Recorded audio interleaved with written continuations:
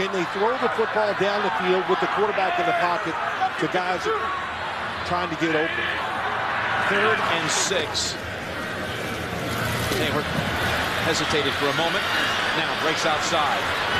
Down the field, he's got a man open, and it's caught at the 30 by Salas. The former Jet takes it home for the touchdown. 71 yards. They had him sealed in the pocket. What a move by Tyrod Taylor. And then I thought he was going to run with it, but he kept looking up the field and saw Salas coming all the way across.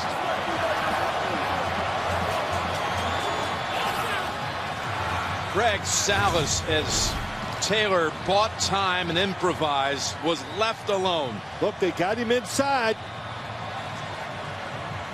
But then you went for the move, his little step up inside.